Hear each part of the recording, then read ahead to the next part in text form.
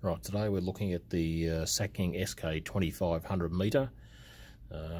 This setup video is the same for the 2500A, B, and in the future C. So we just turn it on at the bottom. Just allow the unit to load up.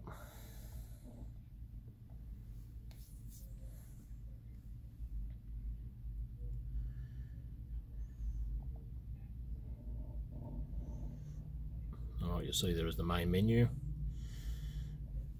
By default, it already starts on DVB-T2. That's what we're interested in. There's a few other options here. DVB-C, that is for cable networks.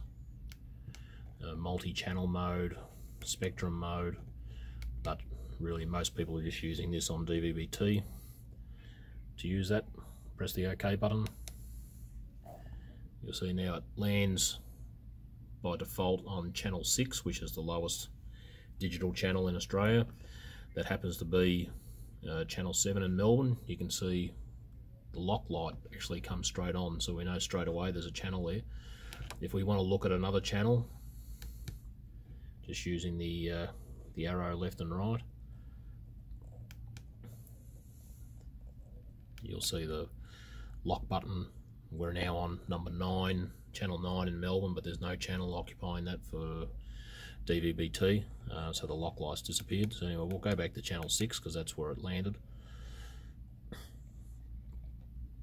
Now we have the option here of going in to check the signal levels. So just press the enter key again, press OK.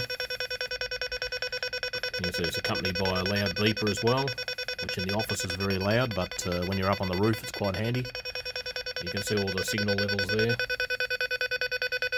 MER, BER, and some basic levels there to tell you very quickly what signal level you've got. Now once you're ready to scan, you either select red to just scan the one channel, the one network, or green, which will select and scan all channels that are available. So I'm going to select everything, so green. Now it does give us the option there, this will clear the database, even though this one's got no channels in there already, but so we're gonna agree with that. Yes.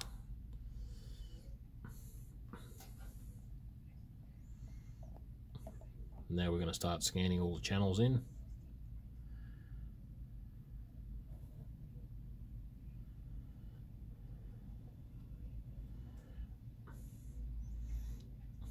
So this will scan through VHF first and all the way through UHF, so it will take some time.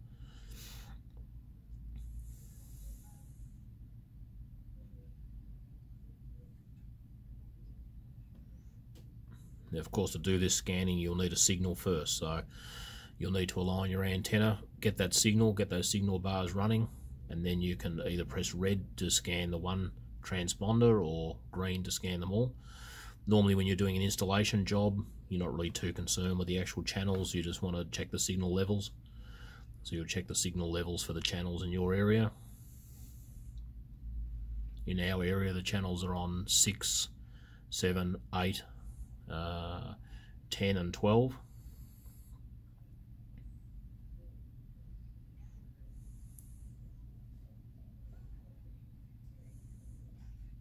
Alright, we're halfway through here.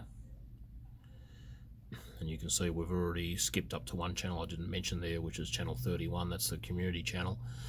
That's on channel 44 at the moment. It is still transmitting, but as we keep hearing, each month it's going to disappear, but it's still available. You can see now the frequency, we're up into the high 700s now. There's no channels up in those regions anymore. That's been sold off to the mobile phone operators. So 100%, we're all done. Just wait. Better get you back. You know, right now the hospital. Now here we go. We've landed on the first channel, which is channel 1. So we can check some other channels.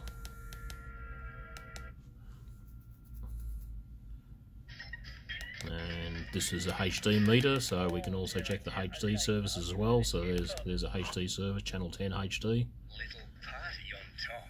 So there you go, nice clear picture. Crunch you can't resist. Love it. So basically that is how to turn on, find a frequency and scan all the channels in.